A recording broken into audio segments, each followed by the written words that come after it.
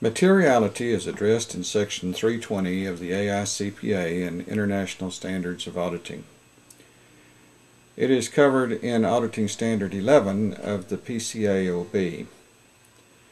In order to plan the nature, timing, and extent of audit procedures, an auditor should establish a materiality level for the financial statements considered in total, as appropriate in light of the circumstances.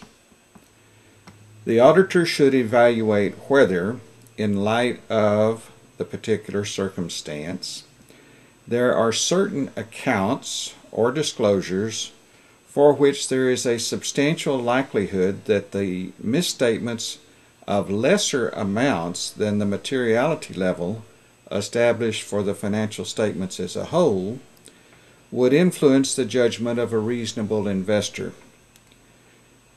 Does the client have accounts that are so important that any error would cause an investor to sell? Auditors use performance materiality to make sure that the aggregate of uncorrected and undetected immaterial misstatements does not exceed materiality for the financial statements as a whole. When auditor is referred to as tolerable misstatement. So what does this mean? It means there is no specific amount or formula to determine what is material.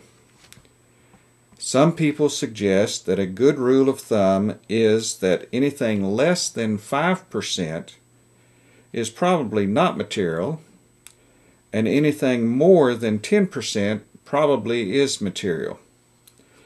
Of course, they don't tell you 10% of what. For a startup company, the most relevant base may be revenues, because they don't have any profits. For a long-established multi-state company, the most relevant base may be net income. If you are auditing a diamond merchant, variations in inventory should be zero. The dollar amount of what is significant or important or material will vary depending on the nature of the business. Once the dollar amount for materiality in the total financial statement is established, the auditor must evaluate smaller variations in the individual accounts that add up to an amount that exceeds the materiality threshold. Always remember that the real issue is whether the misstatement or error would change the investment decision of an outside investor. Now, what would you do if you discover an error that exceeds the materiality threshold? The auditor will suggest changes to the accounting records to correct the error.